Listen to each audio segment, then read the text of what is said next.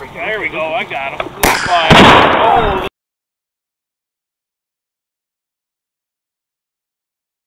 Welcome to Grandma's Kitchen. Today we're going to make apple crisp. Today I'm in the kitchen with my grandma. First thing you gotta do is peel the apples. Make sure the adult helps you peel the apples. First thing you need is brown sugar, butter, walnuts, oat, powdered sugar,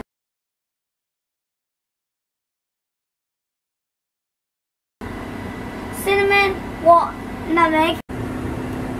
We added some lemon juice to keep the apples from not getting brown. Alright, that's good there, bud. Add a half a cup of brown sugar. Alright, there you go. Thank you. 1 teaspoon cinnamon. There you go. This is cinnamon? Yep. I got it. Pour it in. Half teaspoon of nutmeg. There you go. Dump it right in. Yep. Okay. Mix it up a little bit. Pan, and then we gotta make our streusel. Put it in the pie pan. Spread it out. We're gonna make the streusel topping. Half a cup of oats. Okay, dump it there. Yeah. Yeah. Half a cup of flour. What else? Is that? 2 tablespoons of brown sugar. There's. Half a teaspoon of cinnamon. 4 tablespoons cold butter.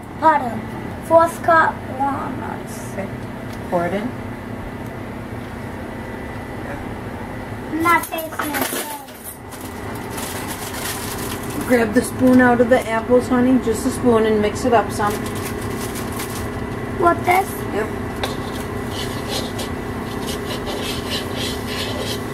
Pour streusel in the apples, and put it in the oven. Bake it at 350 degrees for 55 minutes. Okay. When it was in the oven, I took my bath, and now it's ready to have dessert. Get it in there.